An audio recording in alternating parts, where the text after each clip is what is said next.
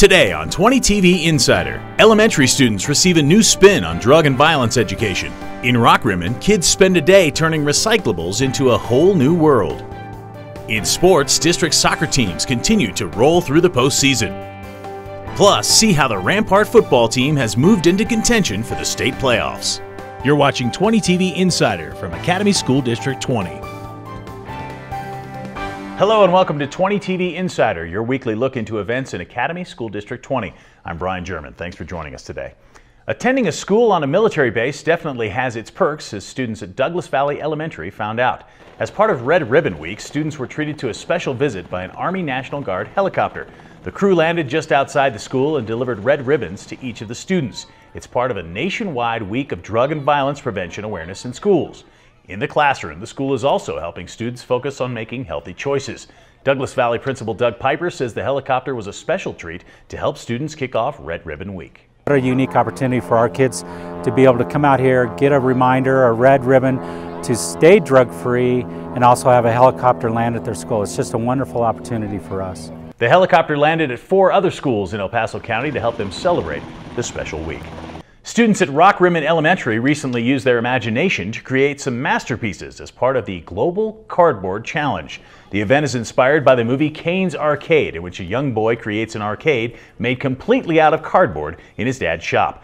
After watching the movie and seeing how big a sensation this became for that community, kids from all over the world have started to come together for a day of innovative play to see what they can build using cardboard, other recycled materials, and a little imagination. Working in groups, this is a way for the students to get out of the classroom, to enjoy themselves, and to think outside the box. I think they like the freedom. I mean, it's fun, and they get to be creative, and they get to be innovative, and watching them here, they're just enjoying themselves so much. They get to be at school, creating and taking their own ideas and working together with friends. A lot of them were working in groups. The Cardboard Challenge is presented by the Imagination Foundation and celebrates child creativity and the role communities play in fostering that creativity. Rockrimmon students are also helping part of the community recover from the Waldo Canyon fire. The students have been volunteering at Flying W Ranch as part of a service project. All but 2 buildings on that property were destroyed during the fire in 2012. In an effort to rehabilitate the area, students joined ranch staff and firefighters to help get the ranch back into working order. Second grade teacher Christy Webb says each grade is working on a different part of the project. Some of the younger groups are working with spreading the mulch. Today we're actually getting it into the trucks. Probably 4th and 5th grade will be spreading it to help hold the soil in place. The work by Rockrimmon students will help the ranch reopen to the public within the next few years. Well, every year in October, thousands of people head to the north side of Colorado Springs for the thrills and chills of Halloween. 20 TV student Julie Henninger shows us why the Haunted Mines have been so successful. The Haunted Mines, located at the Mining Museum off of Northgate, is a volunteer-run haunted house, scaring people into the right mood for Halloween. The Haunted Mines is a non-profit organization, where all the funds earned from ticket sales go back to the museum, as well as other organizations like the Red Cross.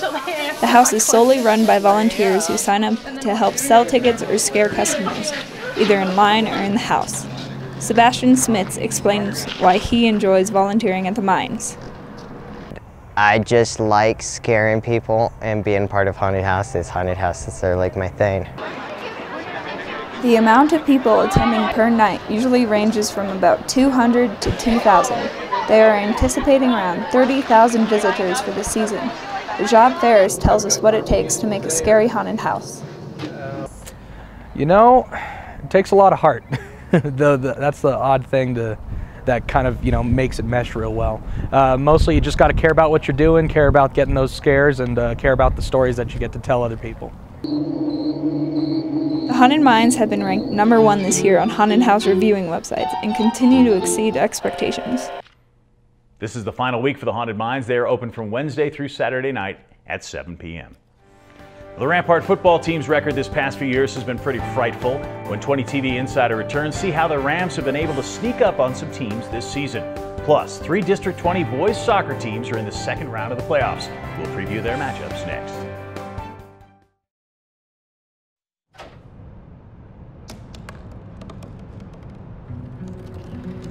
They said I couldn't dream. Called me a piece of trash and swore that's all I'd ever be.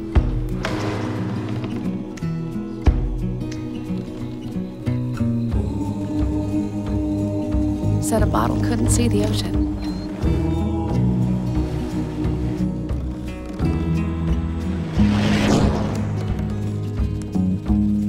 Give up. Go back to the dumpster. But I didn't listen. I made my way.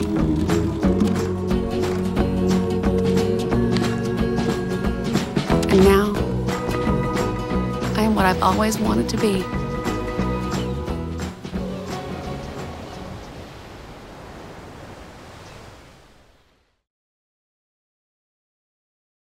You're watching 20 TV Insider from Academy School District 20. Welcome back to 20 TV Insider. As the reigning state champions, the Pine Creek boys soccer team had a goal to make it back to the playoffs and defend their title. Now that they've reached that goal, they're just focused on winning each and every game. In the first round, the number 7 Eagles took on Fort Collins High School, getting fired up before this one, and off the throw in early, it goes into Yaya Cisse.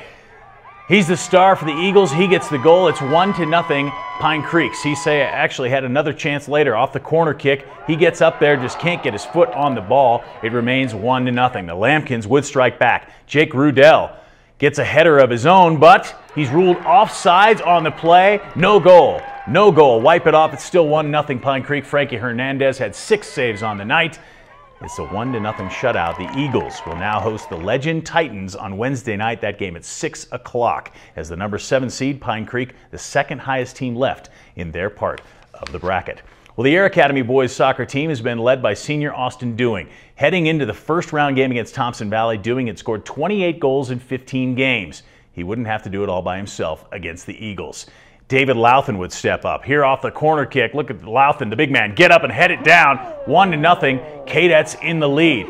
But that wasn't all for Mr. Louthan. Later on, as it got darker, Louthan again in the center, again uses the head to put it home. 2-0 Cadets. Thompson Valley would cut into that lead. Lucas Beal with a nice move, gets it by the goaltender, makes it 2-1 Cadets, but no worries, folks. Austin Dewing, one of his 2 goals on the night. The Cadets win by a final score of 6-2. The Cadets will now host Pueblo Centennial on Tuesday night at 6 o'clock. The Bulldogs beat Windsor 2-0 in their first round game. The TCA Titans are the number 2 seed in 4A. As the only other undefeated team in the state, they're hoping to make it to the championship game and possibly take on Air Academy. But first, they had to get through Vista Prep in the opening round of the playoffs.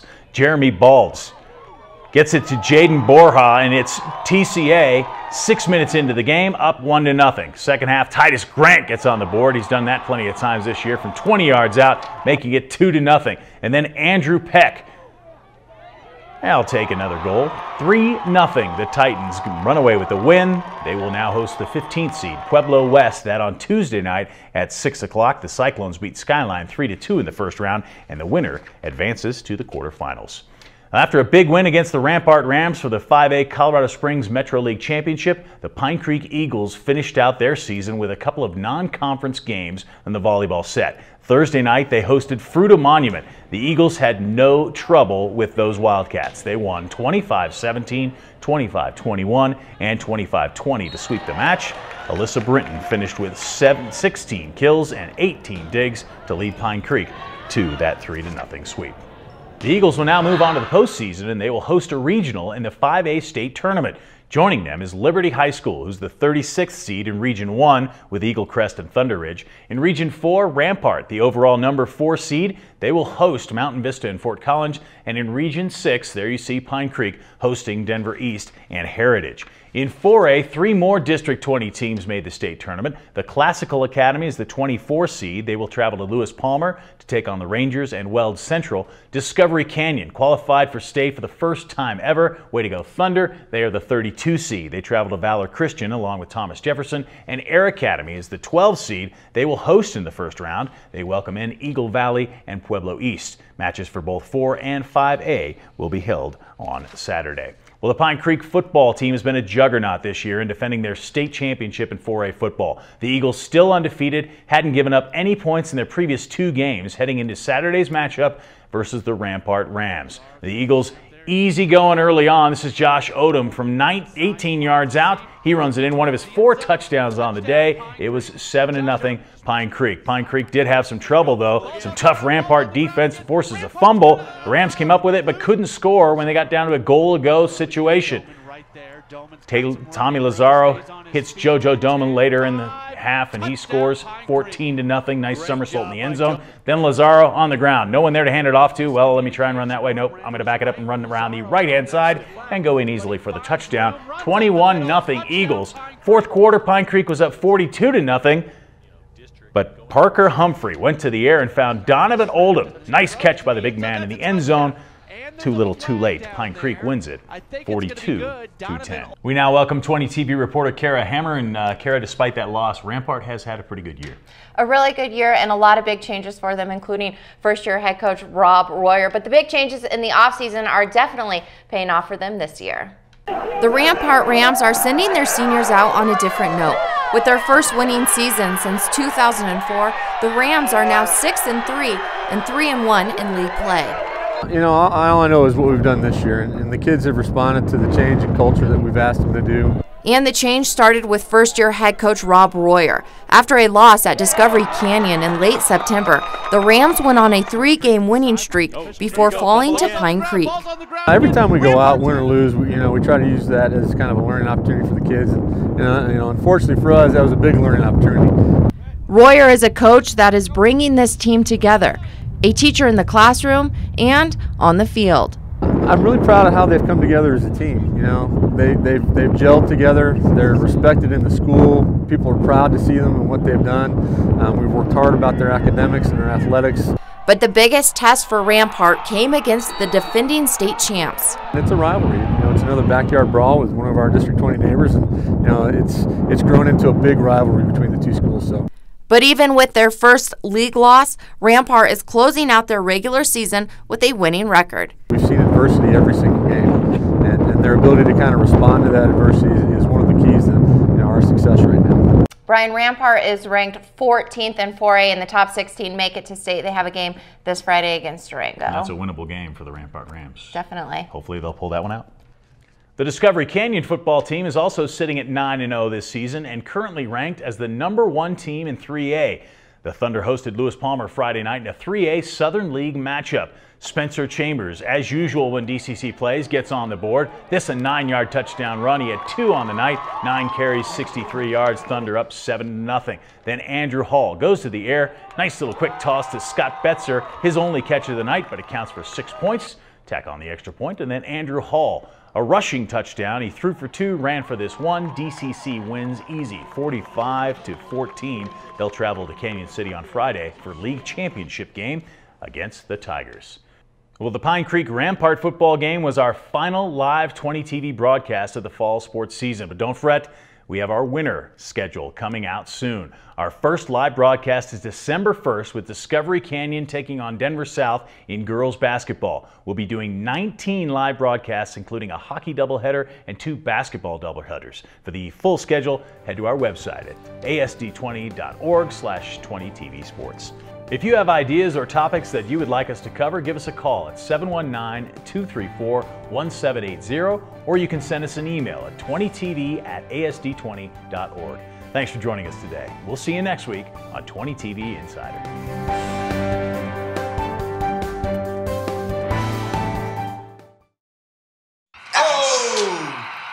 Checking your fantasy league? Nah, just my 401k statement. Nice. Where'd you find the money for that? I've just been saving a little every month. I can't seem to save anything. Well, what about all this? What about the money you're spending? What money? It's gone before I can get my hands on it. I got a pizza for a Todd. Hey, can somebody spot me? When it comes to financial stability, don't get left behind. It's 547. Get tools and tips for saving at feedthepig.org.